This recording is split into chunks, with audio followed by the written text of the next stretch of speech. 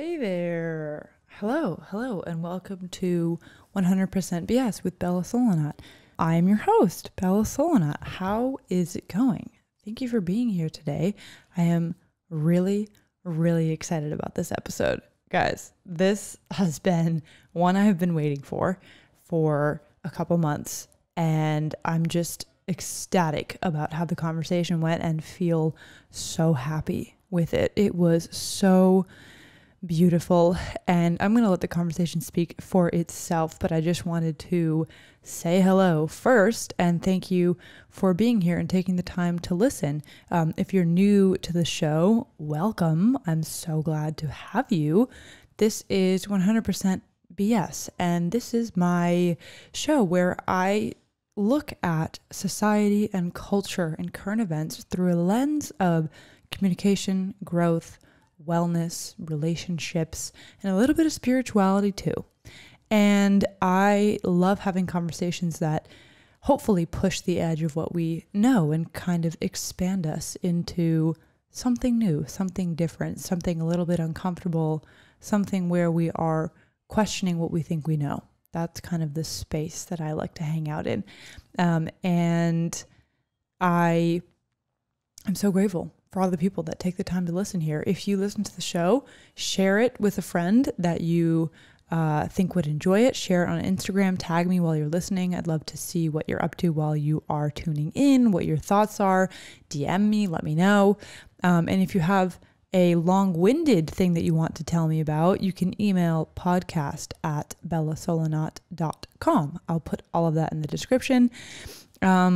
But yeah, thank you guys so much. Let's dive into the episode. And if you want to connect with me, you can go to @BellaSolanot. You can also go to bellasolanot.com. I just launched my website. It's very exciting. That's the place where you can really get to know me and my work and everything that I do. So yes, and lastly, if you enjoy this episode, if you enjoy the podcast, please give it a rating on Spotify and Apple Podcasts. It takes 2 seconds on Spotify, and if you have an extra 30 seconds and you want to leave a written review on Apple Podcasts, that would be amazing. Okay, let's dive in. I know you guys are dying to hear this one. Okay, see you on the flip. But yeah, I'm really hoping with this conversation today, the reason I'm so excited is because I think everyone is kind of obsessed with like relationships. I was watching one of your amazing TED Talks, and it's like so true that we really all secretly are trying to figure out how to do this whole thing. But for me personally, a lot of the work I do is like this intersection of communication, relationships. How are you relating to reality? How are you taking in this information? How are you having the conversation? And then also bringing in these like elements of, you know, spirituality and like, what's our place in all of this? How do you feel more grounded, right? Like, I really think it's all connected.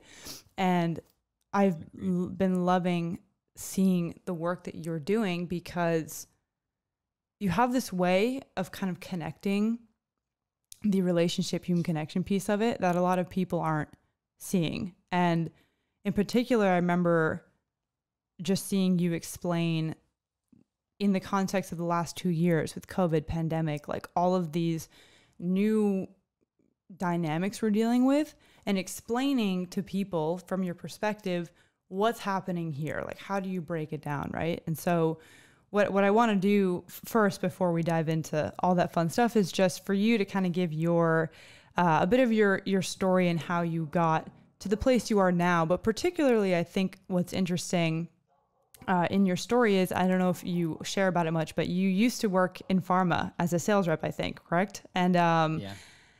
in addition to that, you know, all the other life experience you've had leads you to the expert that you are today. But I'm so curious just to let you sort of give that background and give that story of how these experiences have led you to where you are now, and how you feel this like fire in you to speak about these issues that so clearly have to do with what's at stake here, what's at stake with, you know, humans, the way they relate to each other and the way that we move forward.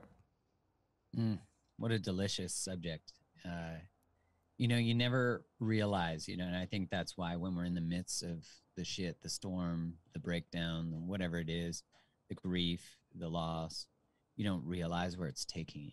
You know, you don't realize how everything that has come into your life is really inviting you to be shaped, to build skills, to prepare. I mean, you could see the world differently, right? Like you could see the world as if none of it really matters and we're just a bunch of meat sacks hanging out on a place, you know, having sex, making more meat sacks. And, you know, I know that's not the romanticized version that we'd like to have. And I think the romanticized version is what makes humans really distinct, in that there is something more to all of this. And again, you can believe that there isn't. I just think that when we have the perspective that life is happening for you and you're being invited to shape skills and master things, like really in all of your triggers is really an invitation to mastery.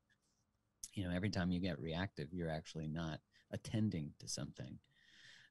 And it doesn't mean that we can't have reactivity or we can't have pain, or I'm not dismissing trauma or anything like that. What I'm saying is, can we look in it? Can we explore it? Can we see what is ours and take responsibility for it? You know, I say all of that because I didn't really think about my own personal role or participation in my romantic relationships up until probably my late 20s. I thought about my role in relationships, though, and I really was a romantic by the time I was a teenager, for sure. You know, my parents are still together, and so I really had this sort of idea that I wanted to be really able to love a woman and take care of, you know, you see the language from The Shaping, of who I was supposed to be, a good provider. You know, that was my goal, was to be 27, get married, be a good provider. I remember thinking that when I was in grade 9. Again, mixing into that, being that I grew up Catholic, and I'm since a recovering Catholic, I like to say. That's a good way to put it. Right. Like, I think we're all sort of recovering from who we are taught to be, you know, and so I was in sales actually when I was finished high school. I went to university and I took finance, and I haven't used really it much since. And the reason I did finance is because I thought it was harder than marketing, and I knew I'd be good at marketing. And I was in sales. I was working at a place called Future Shop, which is really Best Buy. Best Buy ended up buying Future Shop, so that was a nice natural fit. But when I started in sales there, I had to wear a suit every day. And we're kind of like cheesy selling extended warranties and shit. And, you know, I learned so much about selling. That was like, I don't know if you've ever seen the movie Boiler Room, but it was very much like a Boiler Room kind of digital, kind of like the 40-Year-Old Virgin mixed with Boiler Room.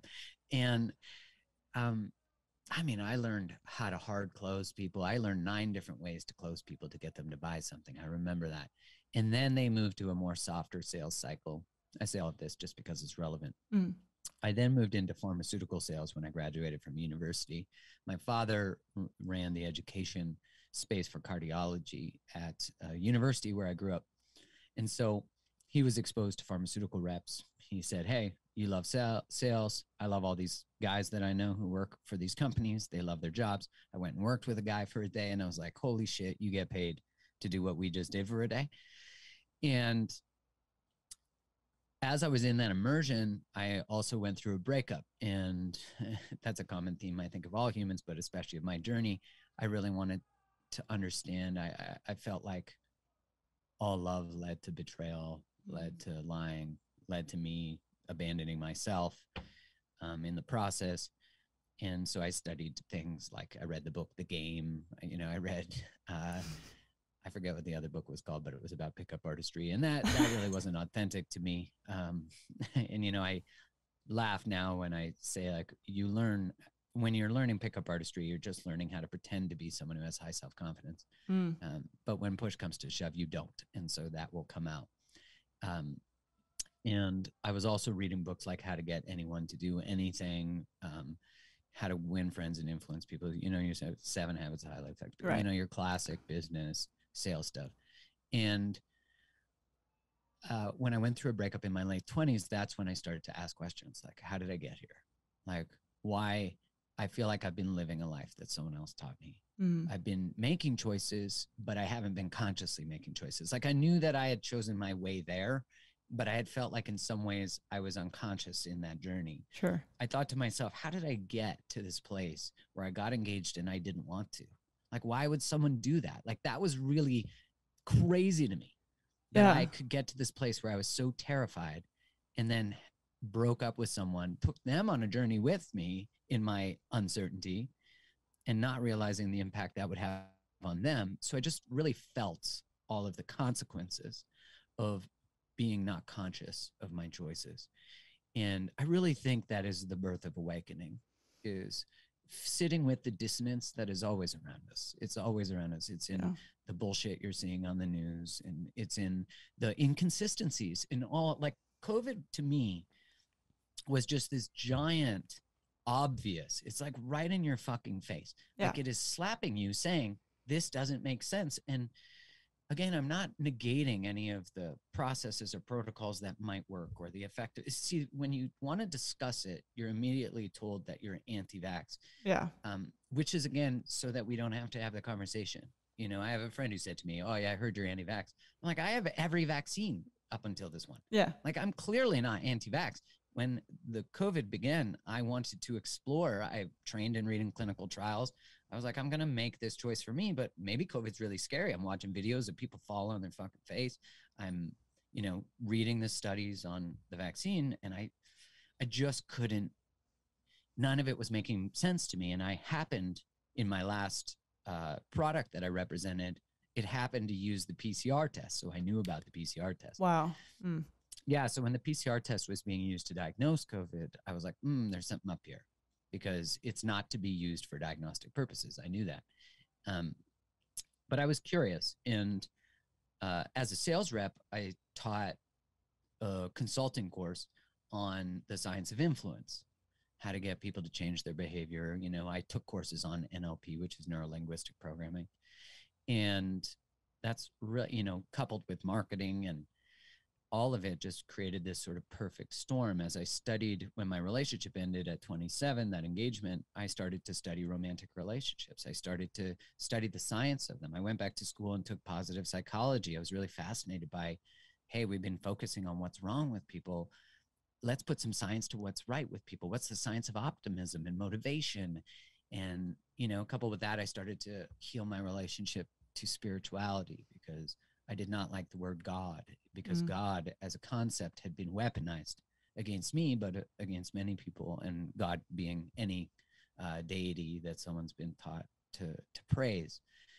And I started to consume things voraciously, like Alan Watts and people who Alan made Watts. sense. Yeah, they like spoke sense to the world, and I'd never really taken personal growth, and so I was in this sort of taking the crack of personal growth. And, you know, I felt like, whoa, like, why isn't everybody interested in understanding this? And I really was like, why is no one taught how to love and to relate? And I thought, why am I so good at sales, but not good at love and communicating? And so I knew it was more than a skill set thing. And then I started to learn about the unconscious mind. And, you know, you learn that 95 to 99% of what you do is actually unconscious, which of course marketers have always known, governments have always known, or definitely for a while. And so with COVID, I was a pharmaceutical rep for 14 years. I worked with the same company for the 13 last years. The first one was a mat leave that I covered. And I've launched drugs. I've taken them off the market. When I left pharma, I mean, I learned so much in that space, and I worked with so many incredible people. That's why I never shame it. You know, it's, you know, I learned a lot about people. I learned a lot about physicians. I learned a lot about human nature, not just from them, but from myself. And, you know, I always knew that there's a certain percentage of healthcare practitioners who don't have integrity. Sure. But that's not questioning the practice itself. It's saying that's true of the distribution of any humans in any job. But what I've really found scary in the last couple of years is watching the language being used and the complete dismissal of the ability to dialogue about anything. And, you know, I've had to really observe my own self in order to, you know, like really stand in what I believe in, and really say, like, when I look back upon my life, how do I want to be remembered in this moment? And integrity just became the cornerstone of my work and my life when I had the awareness that I was living and making choices that were not actually at the highest level of knowledge that I had. And so I made a commitment when I was 27 that I would have every conversation I didn't want to have.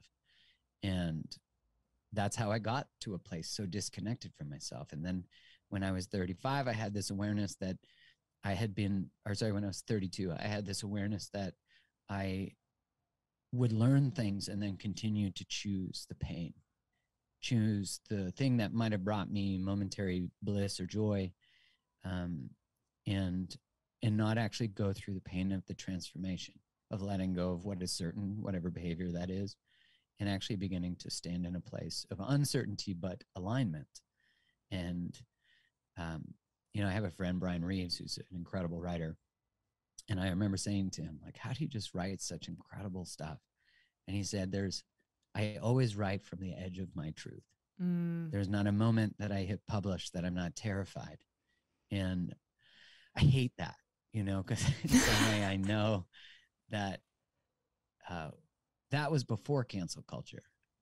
That was before the mob, which are all, again, I think indicative of our real low nervous system capacity to hold discourse and disagreement, and actually have this idea that what we believe, and maybe who we are, because we associate what we believe with who we are, that in some way someone disagreeing with us actually dismisses us. Yeah. And I want to be mindful that there are certainly communities that has been true. And so how do we navigate with the sensitivities of that while doing reparation for whatever that context might mean, and still dialogue?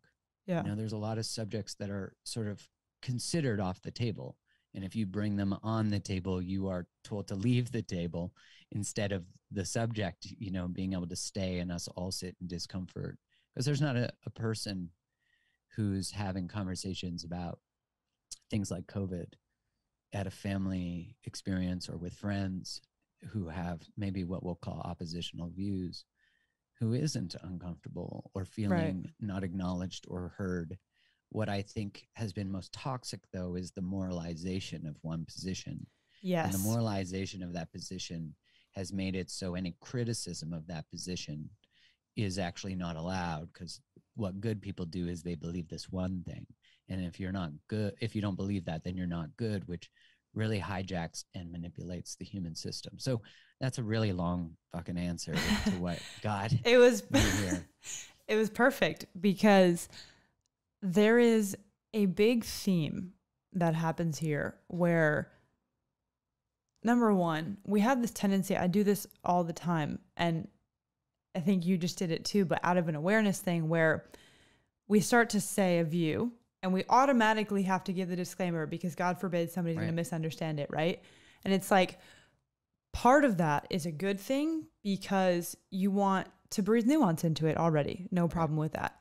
But on the flip side, it's like we are already operating from a place where we think people are going to misunderstand it because our morality is tied to a view, our goodness as a person, like your adherence to a certain narrative or idea means that you're good, you're invited, we're fine with you, right? And if you disagree with it, suddenly it questions who you are as a person. And I think actually that people replace their like religion in a way, because I think a few years ago we sort of moved away let's say in the US and Western. In the West, we've like moved away from religion, and sort of like a lot of people feel like the word God was very charged, very negative. The institution of religion has been really problematic for a long time, right? And I think we replaced it with different aspects of, let's say one form could be agreeing with the science consensus. Another is agreeing with your political party, agreeing with what the people on TV are saying, right? And if you don't, that's the equivalent of you're now morally bad. You're a bad person. And what I have found to be so fascinating in these conversations around, let's say COVID, for example, is people have good intentions. And that's what makes it so hard, is because most Right. people are trying their best to be respectful. They don't want, there's this whole don't kill the grandma type of thing, right? Which was like basically in a way like manipulating people's sense of wanting to be good, right? Like we see you're very familiar with Trudeau's language and the way that he uses this. It gives me like the heebie-jeebies, because it's so clearly a manipulation in terms of you did the right thing, Right. you're a good person, so don't worry.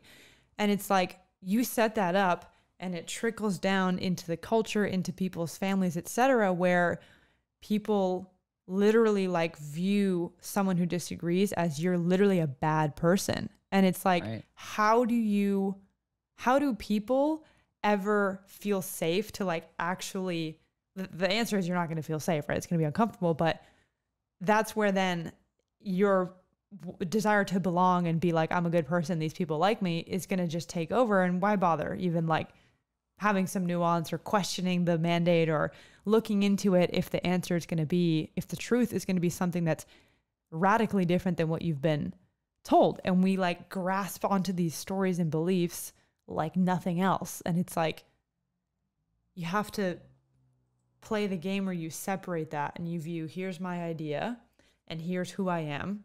They don't need to be connected right now. Like, how can I actually talk about it? And I think that's something really fascinating for you when you apply this lens of relationships, right? Relationships can be this beautiful ground where you do that exploratory work, because when you're with someone and let's say like the basics of they want the best for you, you're committed to each other, and something goes wrong and you need to talk about it, you need to have the hard conversation. Like, what if having the hard conversation is actually what saves the relationship instead of breaking it? Or what if it actually brings you closer, right? So it's like, we're so scared to possibly be wrong. Like, what if you actually having this perspective meant that you are against vaccines? Let's just hold it for a second and say, okay, what if that's true? Why can't I actually just learn more about that? Why can't I just see what you have to say instead of automatically using this random label word as a painting of who you are and moving on? And that's what people have done, is they aren't even comfortable with the idea of, what if it's actually true?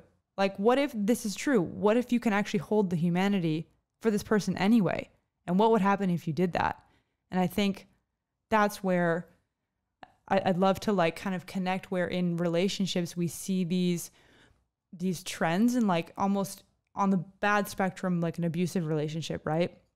Where you're unable to bring things up, or you're feeling unsafe all the time because you challenging the person they make you feel bad about it, right? And it's like, how do you parallel that between the discourse and the narratives we've seen from the media or whoever's in power, like in your country per se? Like, how are those kind of parallels that you've seen? Well, I mean, first off, you have to create nuance within your own beliefs and your own self. You have to be willing to be wrong too. Like the most successful relationships are open to the influence of their partner. And, I think one of the biggest flaws of our thinking to do with conflict in general, which I think is just heightened because we're in giant states of fear that have been, I would argue, quite purposefully placed upon us. Mm-hmm. And it doesn't have to be nefarious or malicious. It's that, look, if it bleeds, it leads. In the research on the news, it's like there's something like 45 negativities for every one positive. In successful relationships, it's 5+ positives for every one negative interaction for a relationship to succeed. Anything below 5-1 ends in divorce. And that's based on the Gottman's research, who are like five positive to every one negative interactions. And so really like 7-8-1 is really good. And then anything above 13, they're Pollyanna, kind of full of bullshit, just pretending to be positive. So people don't trust that. They don't trust, authentic positivity. Much like that's why gratitude can feel so trite, because it's like, oh, be grateful. And you're like, there's fucking war and a bunch of shit going on. Can we also, it's like this idea that Observing the positive means we should avoid or ignore the negative. We do this with feelings too. Positive feelings are good. We've been taught that feelings like grief, sadness, anger are bad. They're not bad. They're actually just information that's informing you about the world and your environment and what you need to change and where you need to move. You know, this idea that a conversation, any conversation that is based upon discovery, curiosity, finding the truth might shatter a relationship. Sure. But it, as you said, it actually is the very conversation that will deepen it. You know, that's the irony, is the ones that break us up are also the ones that break us through. And we have to break up on some level with an old version of ourselves, the silent version of ourselves. And, you know, this fear, because really what media companies and social media do is they monetize the space between your attention and what's being brought forth to your attention. So as someone who creates on Instagram, they decide they make money from what you see from me. And that's why they say, hey, if you're going to create content on Instagram, this is the kind of content that gets consumed. Then we can get more ads in front of people. And so they'll by nature be filtering out the people who are not willing to dance in the way they want, literally dance and point at shit, because that's what they like. And nothing wrong with that, if that's your jam.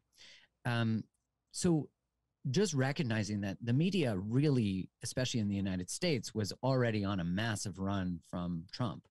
And like couldn't stop talking about him because people watched the news. It sort of saved these networks. And then it just transferred right into COVID, and like how they had death tickers on their screens. You know, these are all highly manipulative, really painful things for people to consume on the daily. Again, I'm not saying people shouldn't be informed.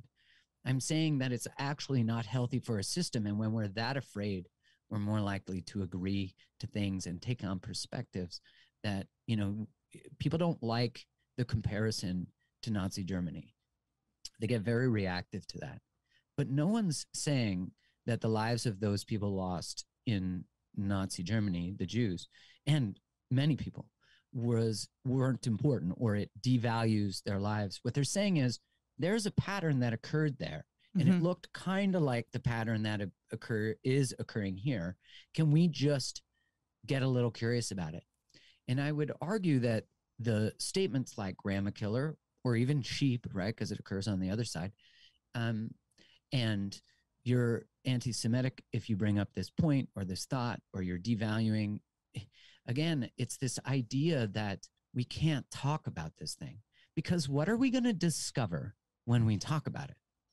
Well, first off, all the language that governments chose was by design. Justin Trudeau, Joe Biden, they didn't just happen to say that by accident. I guarantee you those words were carefully chosen. Build back better. Do the right thing. The right thing infers that there's one thing that's right and there's another thing that's wrong.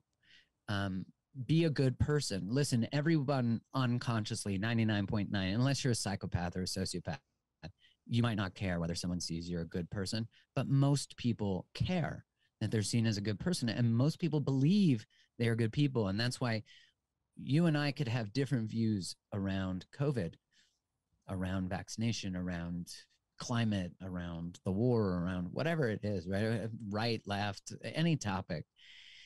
And this idea that having different views, like in some way, one, we put these views together. If you're right wing, you're probably anti-vax, you're probably anti-mandate. If you're left wing, you're probably pro this, and you're probably cancel culture, right? Like we have all these negative associations. You're woke, you're this, you're that.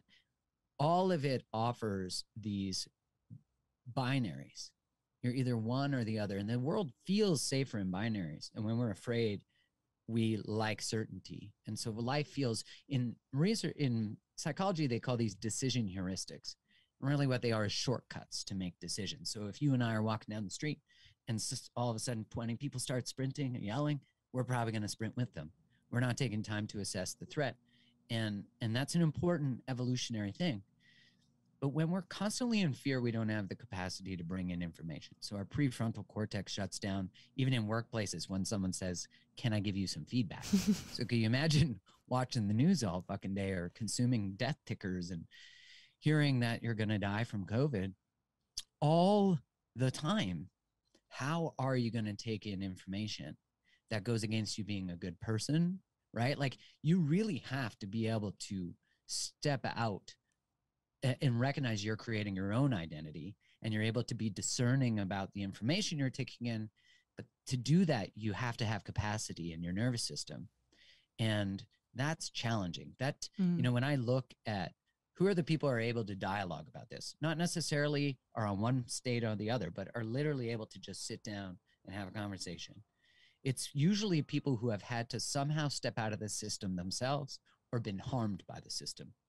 So if you woke up from being divorced and all of a sudden you're like, why did I stay? Why did I do it? If you were harmed by the medical industry, if you were harmed by a vaccine, if you were harmed by any drug, if you were manipulated by it, if your culture was, all of these things are going to create this level of awareness of, I don't believe everything I'm taught anymore.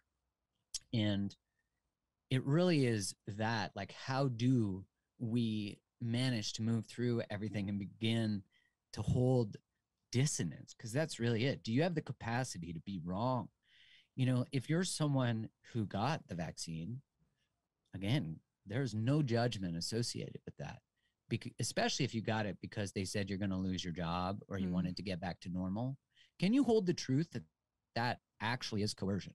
Like, if you weren't going to get it without some consequence, then you were coerced. That's just a straight truth. Like, I don't know if you want to argue with that, you can. I don't know how you can. If like absent of this consequence, you wouldn't have gotten it, then the consequence motivated you to get it. Right. Like external consequence that somebody else put on you, not like your own, lose your job, oh, I might get sick. Right. It's like not be able to travel. Yeah. Right. And all of those things means that you gave up your medical autonomy, your bodily autonomy, in order to participate in society. And you can't tell anybody you have the choice when the alternative to the choice is losing your job and putting food on the table. That's actually not a choice. I think we can understand that from a humanitarian perspective. But if you happen to get it, and then you happen to be exposed to information that says you might get sick, or it's not as effective as we thought, or maybe it impacts the immune system and weakens it over time, it makes it so it targets only one aspect of the virus, whatever it might be. There's lots of different side effects. You're not going to be able to take in that information for the most part because it is in conflict with the choice that you might have made under duress, or you might have made to be a good person. And to be able to sit in that opposition is honestly, I think, the hardest work. And that takes a lot of humility. Like, you're eating a big piece of humble pie in that. And, I heard yesterday a talk where an emergency room physician was talking to the authors of the Great Barrington Declaration, who have been proven quite right about what they recommended at the beginning. And he said, I'm sorry. I actually thought you guys were crazy. I actually, and I'm sorry, I didn't get it right. And, and I think we're seeing that now with families as more information comes out, but of course the shift of the focus is onto the Ukraine and Russia. And I get why that is. And it's convenient that it's at the exact same time that we really need to be holding the people who put in, like, lockdowns had no data. Sure. We knew. Yeah. Like, at the beginning, I said on my own podcast, these will have more costs than they will benefit. And that the only reason I could say that with confidence then was because I read the data. Yeah. And listen, like, anyone, you can find so much good information out there from very credible physicians. And before we used to love Ivy League doctors, like, all the three authors of the Great Barrington Declaration are from some of the top universities in the world. They are some of the top people in their field. And all of a sudden they're quacks. All of a sudden they're crazy. Because I think about this with any position or thought. Are you willing to believe the person who has everything to gain, or believe the person who has everything to lose for sharing their position? For me, it's the latter. Yeah. Because I could trust the person who's willing. If you're willing to face exile from your community, from your job, and give it all up for the integrity of the truth, or at least nuance, I mean, that to me is very admirational. I don't know, one of those. Yeah. Admiral. Yes. And so, yeah, like the way out is to actually cultivate more space within ourselves. It is to be able to see all the glaring oppositional views we have within ourselves, to glaringly truths. I think the greatest misnomer, I think I said this at the beginning, but didn't finish it, about conflict is that we think that conflict navigated well means that we agree, or maybe better yet, they agree with me. But really, conflict navigated well is that both people feel heard, both people feel validated, because you and I can experience the exact same situation very differently, and that's based on our fears, and that's based on our conditioning and our lives and our what information we've consumed. And that's why, you said earlier, everyone has good intentions, and that's what's beautiful is like, truthfully, we're just all orienting around our values differently. And in my experience, one side has been told their orientation is wrong, and the other side is being told that it's right. Again, though, that can switch, because you get people who are told if someone's wearing a mask, they call them sheep. Right. Yeah. So it does go in both directions, and both people actually become the same. It's kind of like in their left and right wing. Yeah. They belong to the same bird, is a saying. And in horseshoe theory, I mean, eventually, like, they just meet because they are both intolerant. Yes. They just have different ways of going about it. Yeah. It's like that. There's this Friedrich Nietzsche, I think so he says his last name, quote Nietzsche, where he's like, I'm going to butcher it, but it's basically like, the longer that you don't stare into the abyss so long that it ends up staring back at you. Like, you are the longer that you look at darkness, complain about darkness, like fight darkness, there's a chance that it will come back to you, and you will start to like envelop and become part of that darkness. It's like the shadow thing, where we like ignore and are afraid of the possibility that we have a capacity for evil, right? Like I believe that's so important. Yes. And I believe that humans are inherently good. I have a feeling you have a similar outlook, but I think that a lot of times it's like we are so afraid of that possibility of being, whether it's as simple as being wrong and you think that that's dark and bad, because like that's a whole kind of belief that's been pushed on people through, fear of conflict, fear of disagreement. It's like, if you're wrong about something, or if someone like proves you wrong, suddenly like you are like not as worthy, or you're not as like whole, or whatever it is. And it's like the shadow, I think this is tied to the dissonance thing. It's like, how can you actually sit with the discomfort of like, I hurt this person, or I fully messed up here, or I was completely convinced of this story just because somebody told me to. And I didn't actually think about it. I didn't actually choose this for myself, right? Somebody else told me to do it. And it's like, we had this discomfort with the shadow, the darkness, like the pain. And in that, we forget that that's kind of the answer. Like the symptom, the pain of all of that is where you're going to find the ability to hold greater love and to like expand towards more light. And I think for people who have that fear of conflict, it's like, let's say in the context of a relationship, like how people can find the comfort, like the grounding in themselves. Because I think part of this is when you are afraid of the shadow of being wrong, of being perceived as bad, or whatever it is, I think that's a lack of you being sort of like there for yourself, like that, like I don't need this person to like me. I don't need them to agree with me, because my value is not placed on them approving of me, right? So it's like, I think that's an interesting piece to explore for people, is if you feel like you're afraid to enter these conflicts, to enter these conversations, these disagreements, what's a way that you can find the comfort in yourself and sort of like prove to yourself, like, I'm fine anyway. Like, even if I don't receive the love and admiration from this person or the mainstream agreement, like I'm still whole. Like I still stand here as a valid, worthy human being. And it doesn't matter if the other people don't like me, right? Like that's such a hard thing, I think, for people to sit in. That's the hardest. I mean, that's the work. That's healing codependency.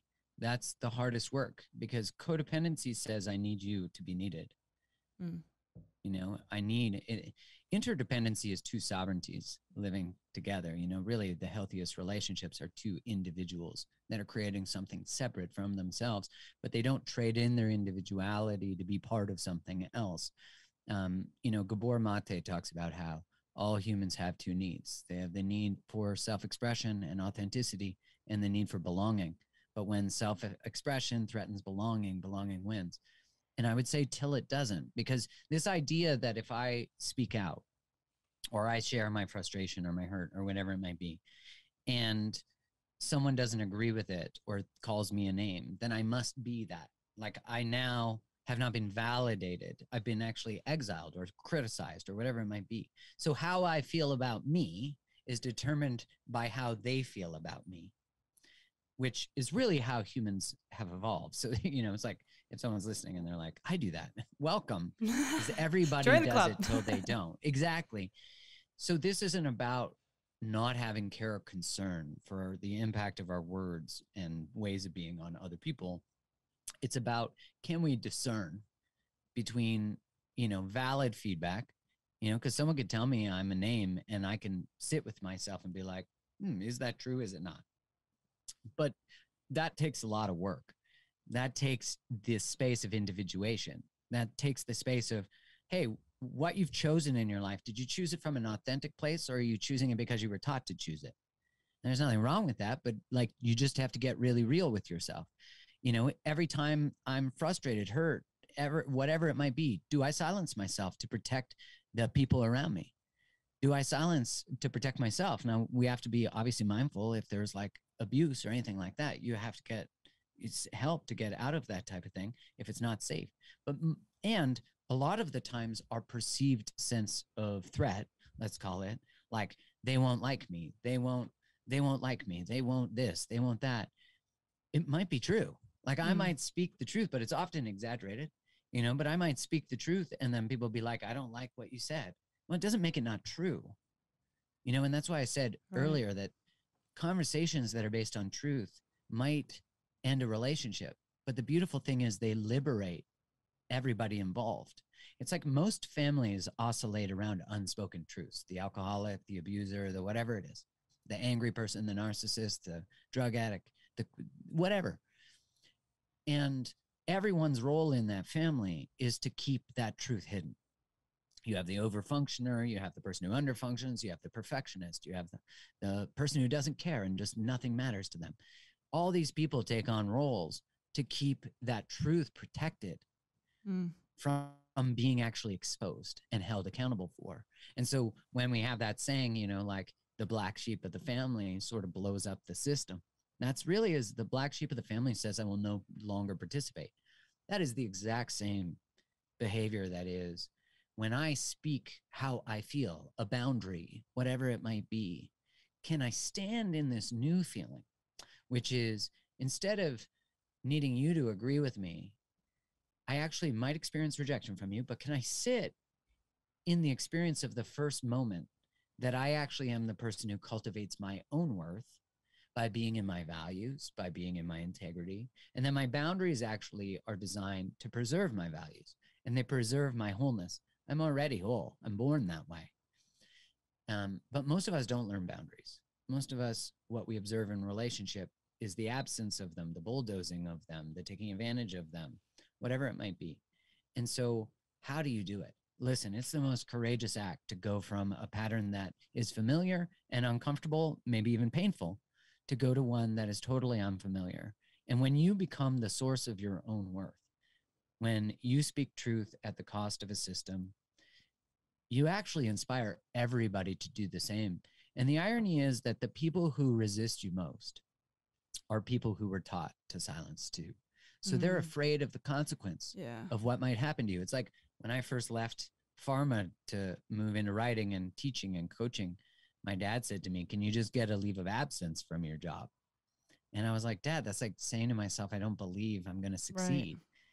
And that wasn't from a bad place that my dad said that. My experience felt like, oh, he's not supporting me. But really it was, I don't want to see you fail. And the same thing is when someone says, oh, I'm sad that you're speaking this thing now, or I'm ashamed, or I'm disappointed. Oh, people loved it. You should see the amount of disappointment in my inbox. Yeah. Or my It's favorite is like, you're better than that. You're smarter than that. shame, shame, shame. It's all the manipulation used by shame. And what I find is that the people who have the hardest time with discourse are people who don't have space for discourse within themselves. They're people who live in certainties and identities, keeps their world more safe. And the people who weaponize shame are the people who had shame weaponized against them. And really what the government has been doing, in my experience, is been using shame and language. Like Justin Trudeau said that people who are unvaccinated or vaccine hesitant are misogynists and racist.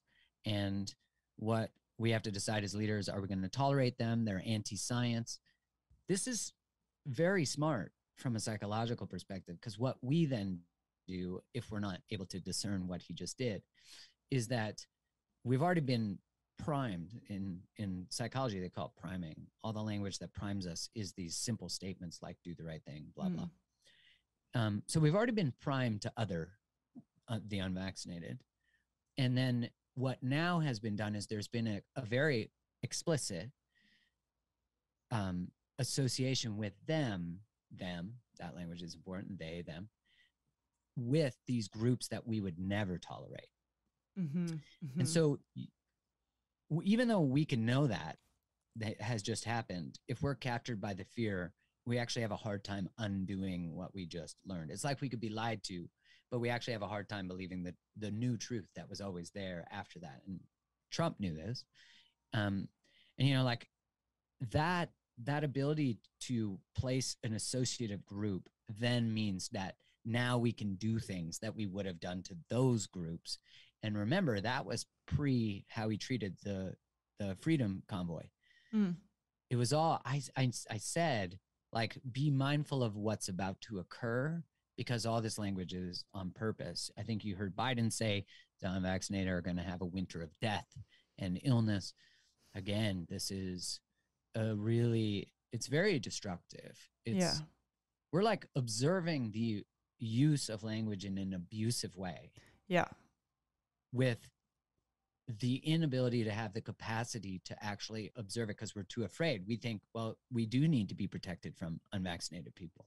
Look at all the science that they present on the news and all the fact checkers. I've yet to see a pro-vaccine thing that's a lie be fact checked. Because Never. When Biden said that, you're right, when Biden said that the vaccinated, and many leaders did, many scientists said that the vaccinated can't spread COVID, that was actually untrue then, because it wasn't actually a endpoint in the clinical trial. And you technically, legally, cannot promote anything that didn't have a clinical trial endpoint and doesn't have an indication, that's the word they use in medicine, an indication for use. So much like ivermectin shouldn't have been allowed to be promoted in that space because it's out of indication, which they said, neither was the vaccine actually indicated or shown in the clinical trial to reduce transmission. So, I think all this to say too, because I think often the belief is that, well, I must be against it. No, I think if you want to get it, get it. Like, it doesn't matter to me. Yeah. And but you should have a choice. And you might be in the risk group that it really benefits you. That's a great choice for you then.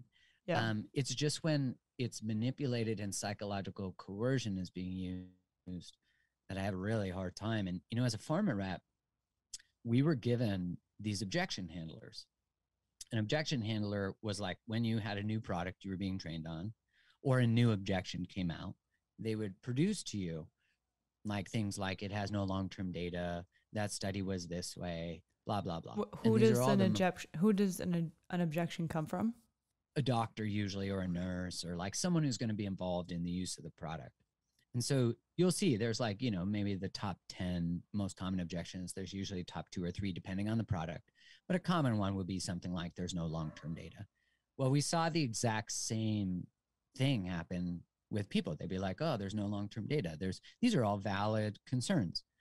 But what I saw was these perfectly canned answers that occurred in my job too, because we would get answers, how to handle that objection. What paper would you use? How would you reframe it? What statements would you use? What data? And what I saw was that people were doing the exact same thing. The news would embed the same objection handling language. Like, it's just like wearing a seatbelt. mRNA vaccines have been around forever. They've just not been brought to market. They're safe and effective. You know, I think one of the greatest signs of total dissonance in the ability to bring in information is when I see someone like that professional mountain biker who had a really bad vaccine side effect. He got myocarditis, and he was a 3-time national champion in the United States. Kyle, I'm forgetting his last name right now. Really kind man. Oh, and did he go on Marcus? Yeah, Aubrey Marcus podcast. Aubrey Marcus's podcast. Kyle Warner, I think is his last name. Anyways, he did a video just saying, like, I had this, my career, I just want you guys to know, just so you have a heads up. He got attacked. And he was called an anti-vaxxer, which I think is really crazy because he got the vaccine. And he said in a video, like, he's back on Instagram, but at the time he said, I have to get off Instagram. I'm being attacked. All I did was just try to tell you what I've been through. I did the right thing. Like, I got it. And then most of us don't expect this to happen to us. And so I just want you to have all the information. And he was attacked. If it was any other product, if it was like, let's say, a birth control pill or a blood pressure pill, and you said to your friend, or I said to my friend, hey, you know, I was researching this and it looks like it has these side effects. Our friend would be like, yeah, like, make sure you know what you're taking. Yeah. Well, it's interesting actually, because with women in birth control, actually my like kind of what did you call it? Like, having been like hurt by like the medical industry happened in my realization of what the birth control pill really was.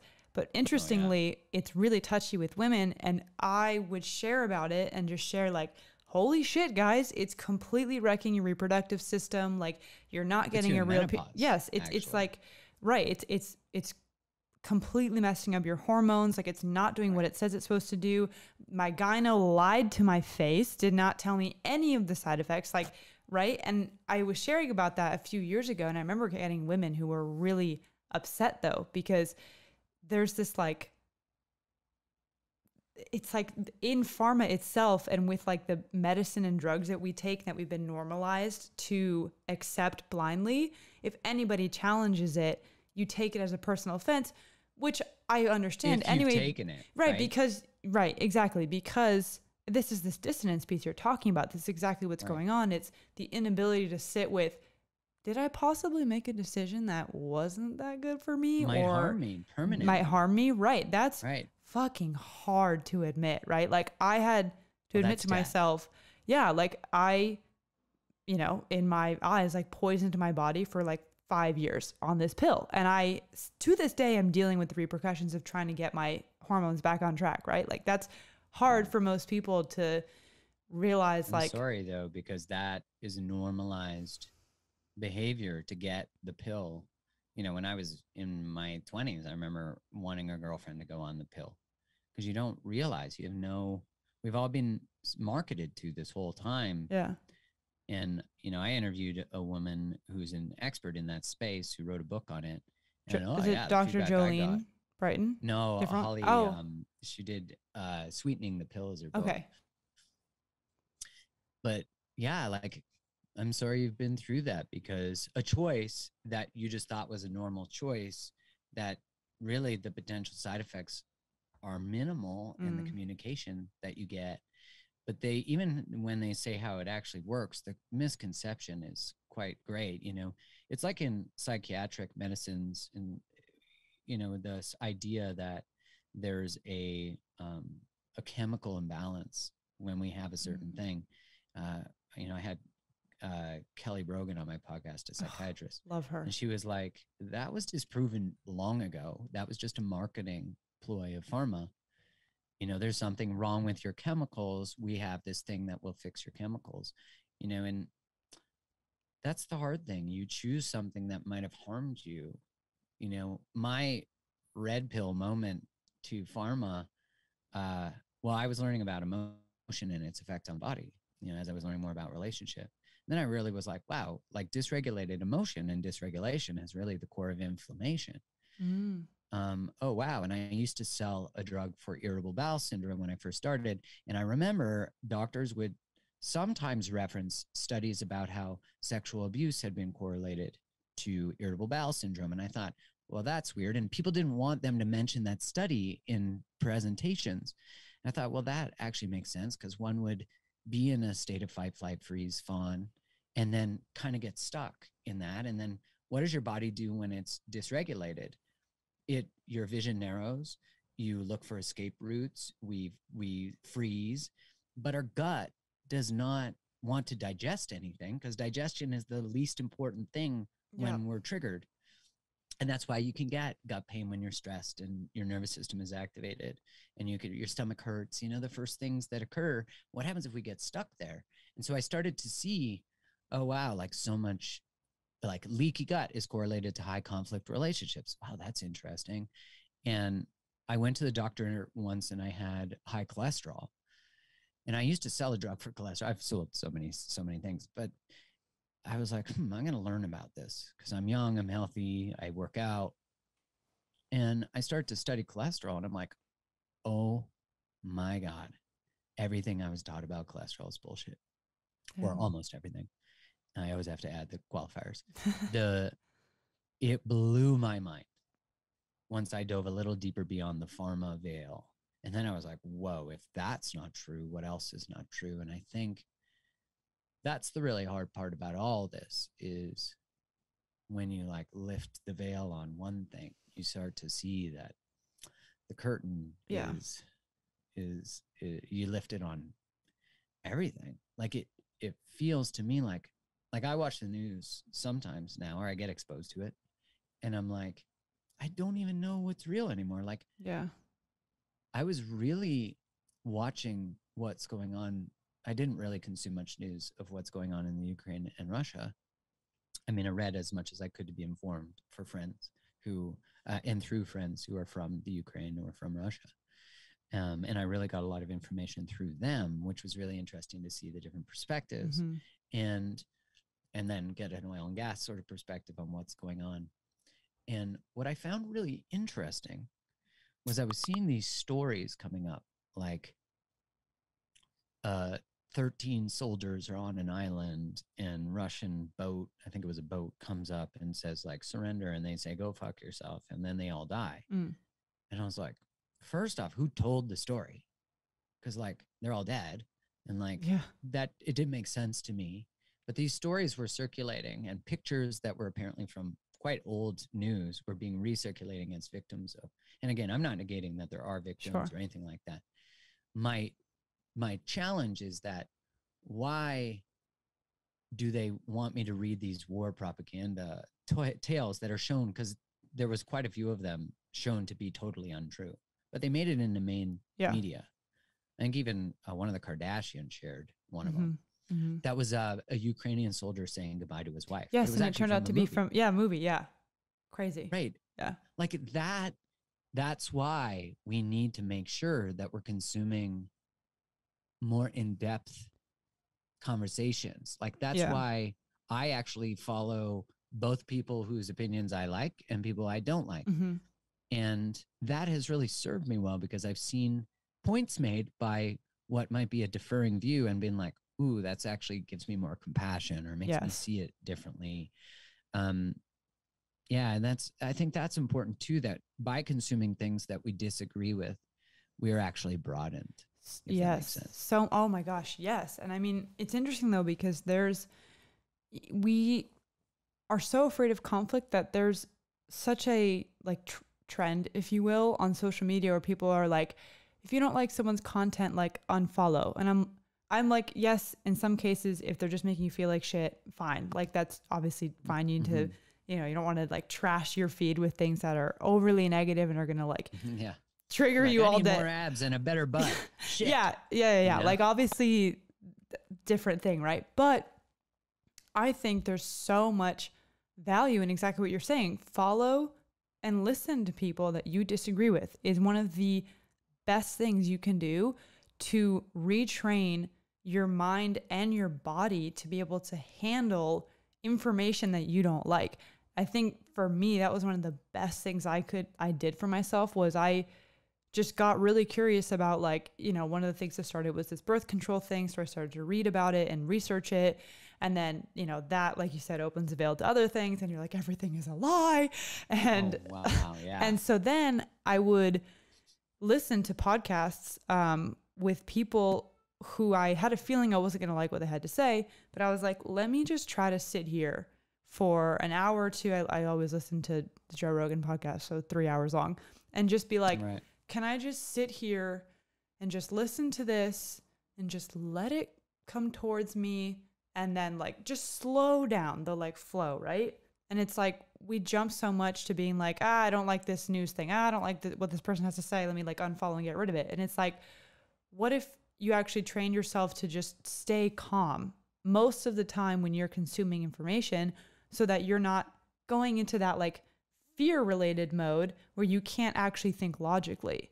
And I think that's one of the most powerful things you can do as like a literal tangible, like how to do the work is like just engage with or observe, whether it's like at the dinner table, like letting yourself just sit there and listen, breathe, feel your feet on the floor, like just be present in the fact that you're hearing something or seeing something you don't like. And then you realize, oh, like nothing happened to me. Like I could read this and I was fine. And from there, you can have more compassion for this view, or you might change your mind about something, or you might then realize that it's okay for you to share things that are your perspective, right, and for someone to disagree with it, because I'm going to, you know, assume the best and allow this person to see what I'm saying and not like it, and they're going to be okay. And it's like that, I think, is a really good way to literally like retrain yourself to not be scared of disagreement. I mean, that's how I personally have become like somewhat obsessed with disagreement, is like, oh, this is so fun. Like I can like hear something that I don't like. Cultivating more. Right. Yeah. And it's like more capacity, more love, more space. Yeah. You know, I think there's a misunderstanding that having compassion for a person's perspective means we need to tolerate whatever their maybe abusive behavior might be. Mm-hmm. You know, like I don't operate in conversations that use shame. I don't operate in conversations that are disrespectful or overtly elevated. I don't, you know, obviously people get passionate when they're talking about things. But yeah, I mean, what you're inviting is so beautiful. This space of like, if I can tolerate someone disagreeing with me, then I can have the space to recognize that it's okay if people disagree. Like I disagree with someone, it's okay if people disagree with myself. Mm-hmm. And what a beautiful thing, you know, like I had a friend say to me recently, hey, you know, like I have had a hard time with your more activist side of things. And I have really been scared to talk to you about it. And I said, okay, well, first off, thank you for bringing this forward. And is there anything that I've done to make you afraid to come towards me? And they said, no, it's just my own fear. And I said, okay, because I really wanted to know, have I been, you know, in any ways not receptive to them? And then the interesting, you know, what I said was, let me just preface this conversation that you want to have. No matter what you want to say to me, I love you. Like, no matter if you disagree with me, you don't like how I'm doing something, I still love you. That's not on the line. So I just need you to know that. And I think for most of us, that's actually how we've been taught, is that if you don't agree with something, or you don't believe a certain religious thing or a cultural thing, or you step out of the rules of relationship, or you step out of the rules of life, like you, God forbid you become an artist instead of an accountant. Like you see all of these different rules that have always existed that are saying you will be loved and you will be promoted. And that could be true of race, of socioeconomic status, right? And those are very real things to consider. Yes. And to acknowledge all these different intersections. And to be able to live in a way that helps dissolve those things by saying, I love you. Now let's have a conversation. I mean, cancel culture is the ultimate, version of conditional love. Yeah. And again, I think it's really important that people are held accountable for things they've never been held accountable for. But like my relationship advice 8 years ago is different than my advice today. And it's deeper now. It's more understanding. I've learned a lot in 10 years, and if anything, there might be something I look back at and go, oh, I'm ashamed I gave that advice. But I've grown. It's actually just evidence of my evolution. And, when we start creating spaces of understanding, when we start cultivating communities that actually, instead of exiling people who have made choices, that we actually learn how to engage in restorative justice. There's a culture where when someone, I forget which tribe it is, but when someone makes a mistake, they have that person sit in the middle of a group and everyone tells them what they love about that person. Wow. How beautiful is that? That makes me want to cry. Right. It's so, wow. And like Francis Weller has this, I just love this line. He says that we spend most of our lives looking for belonging. And at some point, we actually have to become the place of welcome. And I think we are all being invited to do that, to become a place of welcome, which, my gosh, have I had to grow in the last 2 years. I love being right. Are you kidding me? Who doesn't? I'm good at it. Right. I'm good at it. I'm good at winning. I have it all feels good Scorpio. to be right. Right. So even when someone tells me all the qualities of a Scorpio, I only pay attention to the good ones. Of course. And I've had to learn to not be as activated when I disagree. And that's been the best advice I ever got. Was my fiance said to me, like, when you're revved up sharing something, it actually doesn't, it just unconsciously will trigger the nervous system of someone who doesn't agree with you. As opposed to like being in a state of like regulation and then being like, hey, this is interesting, isn't it? And that's been a really beautiful learning to have compassion. And, listen, almost everybody I love is vaccinated. And I think that's beautiful. Yeah. I actually I don't care. What I think is really interesting is that people care if someone isn't. Yeah. And there's a condition on one side that I've experienced. It doesn't mean that it's true for everybody. But I've certainly experienced the consequence of the language that has been perpetuated. And it's made me have to stop trying to convince people to see the world the way I do, and rather just step more into my own expansion. And like, everyone will come along eventually. And whatever that even means. Like, I don't think my way is the right way. I just think that my way even sounds really trite and righteous. Sure, your path, maybe. Yeah, like I think my path, I try my best to have it include respect for the perspectives that exist outside of what I currently see and how I see things. And it's such a practice to separate one's identity when really they're trying to organize everything into identity. From what you think. And when your self-worth isn't tied in your identity, then your identity and your beliefs, then they can be wrong, or they can be misguided, or they can be whatever. Yeah. And like, oh man, isn't that relationship? Yeah. Isn't that love? Yes. I mean, gosh, I feel so deeply what you are saying, and I think what you've also experienced around the real life damage that this messaging from our supposed leaders, if you want to even call them a leader, it's generous, what they have said about just very specifically unvaccinated people, it breaks my heart. And I, in my own life, have, and my friends, I have experienced it deeply, where I know people who they weren't invited to go to the family event. This person in their family doesn't talk to them. Like, in my own life, these things have happened. And actually, that happening to me at first, there was a lot of like resentment and anger, right? It's like, oh my God, you were literally like being from the place of like, how could you do this to me? Like, I know I'm right? Like being in that state of mind. Right. But slowly, and this has actually really been aided through my own spiritual practice, and I read a lot of Ellen Watts. I'm starting to really study Zen Buddhism, and it's really changed my life. And it's shown me how to cultivate this sense of, it starts, I think, with neutrality for me, and a bit of detachment, not in the like, I don't care, but like I'm neutral to the fact that I've been hurt, but actually I can forgive, and I can like release this from having a hold on my heart. And I can actually,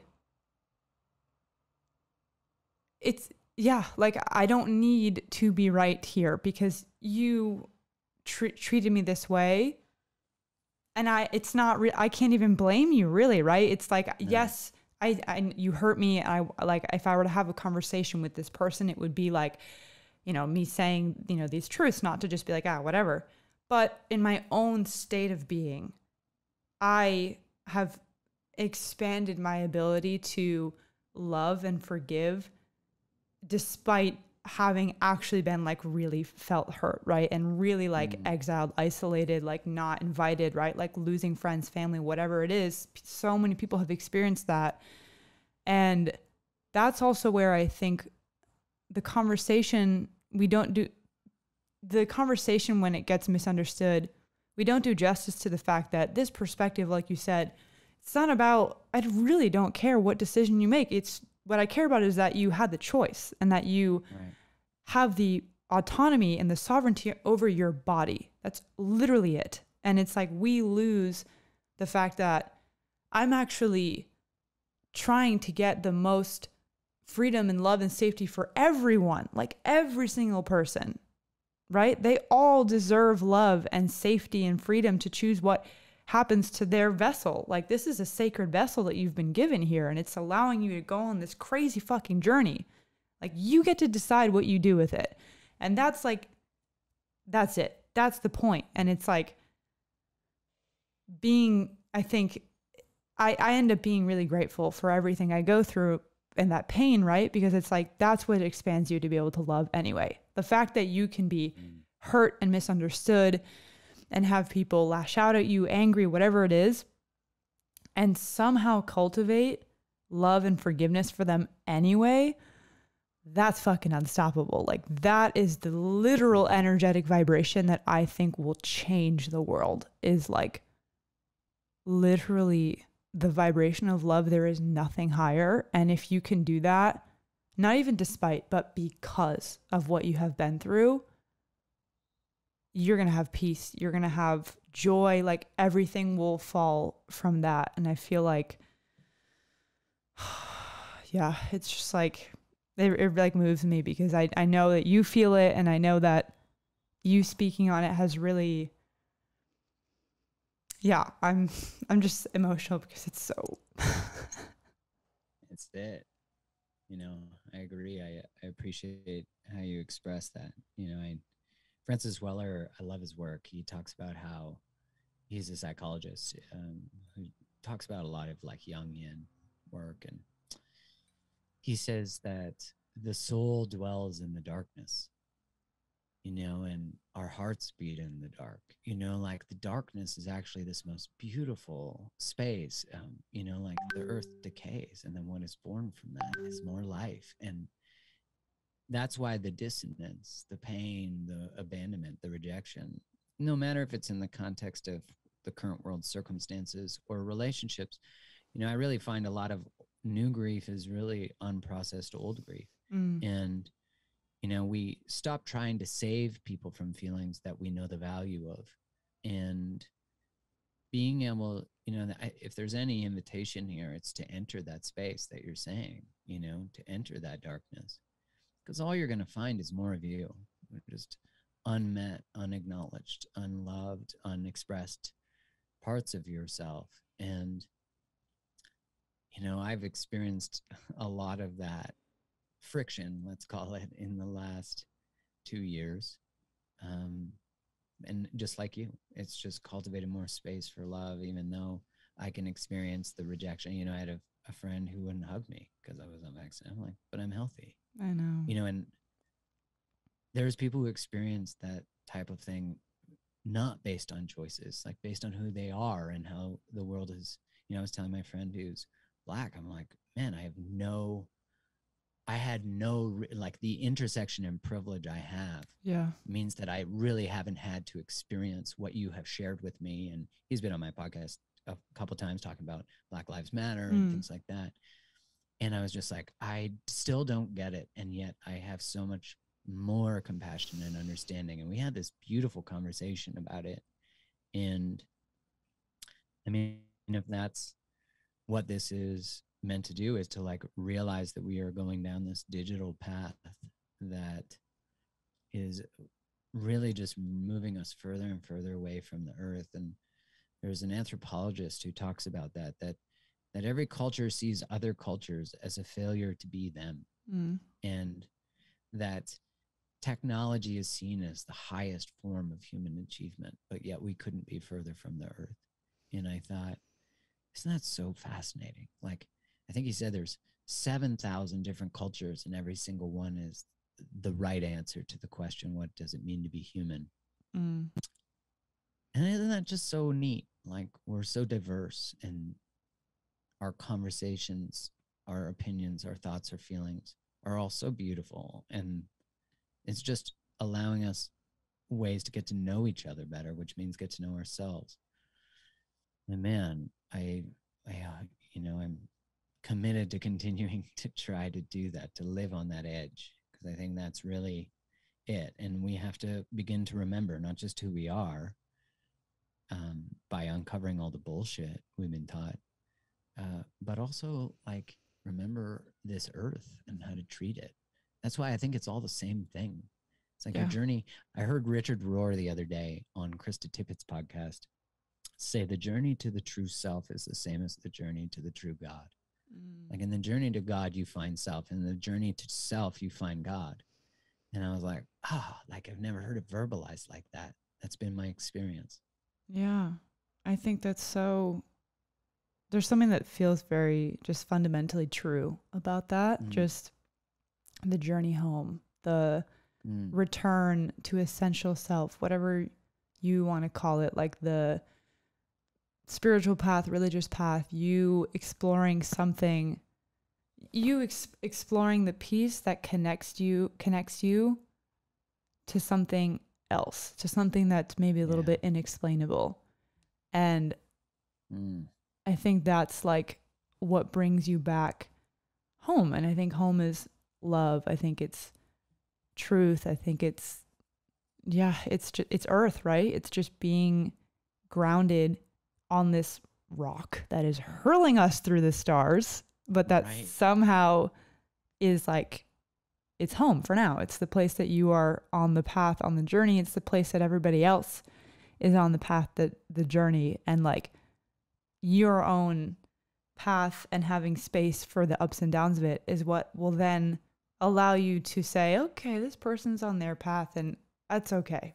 I hold space for that because you have to be on your path. There's no other way other than for it to be perfect, because you're here now. And then tomorrow you'll like, there's no other way. And I think that journey home and like the coming back to finding and feeling, experiencing what is love, like what is that actually like, and then what spirals off of that is, I think, one of the best things you can put your time into, is to find that path home to the true self. Yeah, I remember Ram Dass talking about his conversation with Maharaji, his teacher. Oops, my light keeps shifting off here. I mean, you work. That's why I look like I'm doing a podcast in a phone booth / shower.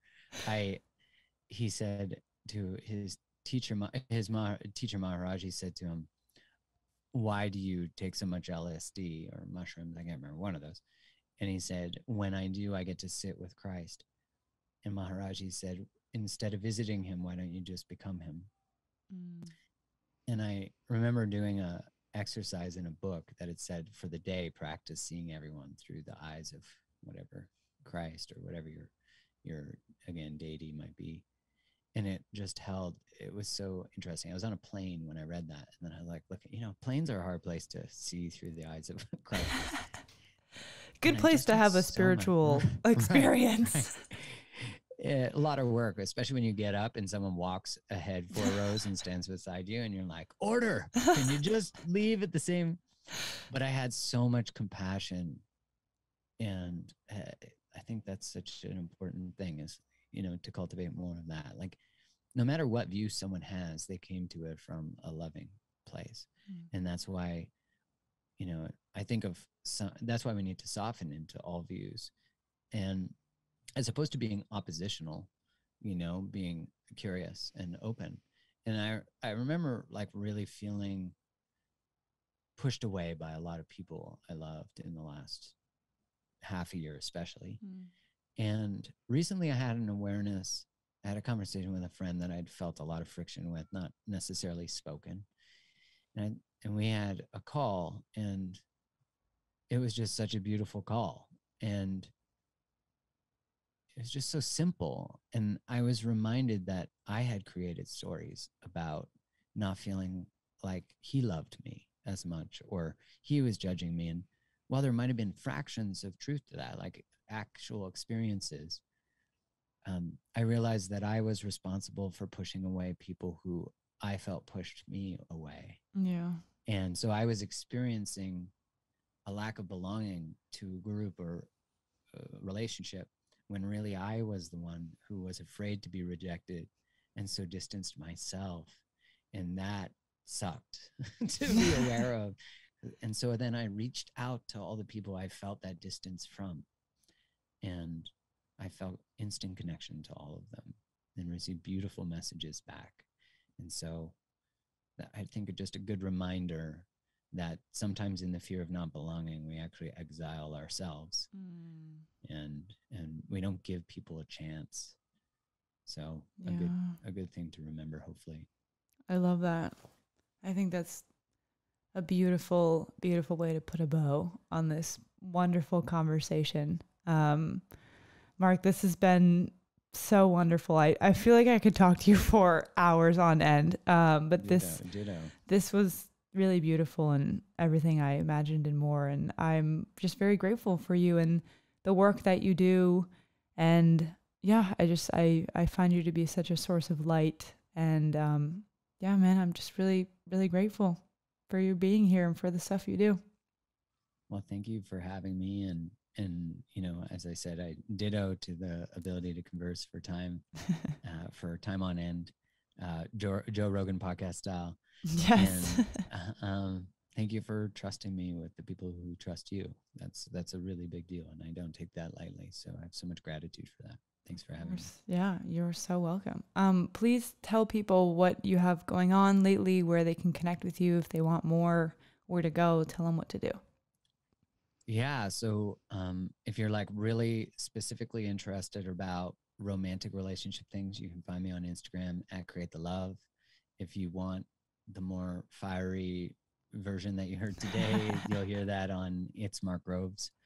And then, I have lots of different courses to help people in different relational journeys. And you can just go to createthelove.com. There's recovering from codependency, attachment, there's dating 101, there's one on breakups. And it's all my work is really centered around how, through experiences like dating or a breakup or codependency, how do we liberate ourselves and give birth to the most powerful version of us? And I would say all of our pain occurs in relationship, and that's where it must be healed. And so it's the most important work. if you can be good at romantic relationships, you'll crush life. The rest of it's just easy. You get rejected by a coworker. You're like, fuck, that person ghosted me last week. I can handle this shit. So yeah. So thank you for having me. Yeah, perfect. You're so welcome. I think you're going to be in Austin soon, right? Yeah. For you have an event? Yeah, I'm in. Oh yeah, I'm doing an event in Vegas with Dr. Zach Bush on Amazing. March 20th. Yeah, he's incredible. And then I'm doing an event by myself in Austin on the 27th. And you can find both of those on the link of my bio on Instagram, because I'm just thinking on Create the Love. Okay, like, cool. I don't know what the domain is for that, but that's where you can find it, on my bio on Instagram. And look forward to seeing everyone. It's going to be fun. I mean, Dr. Bush is just... Oh, he's the best. So cool.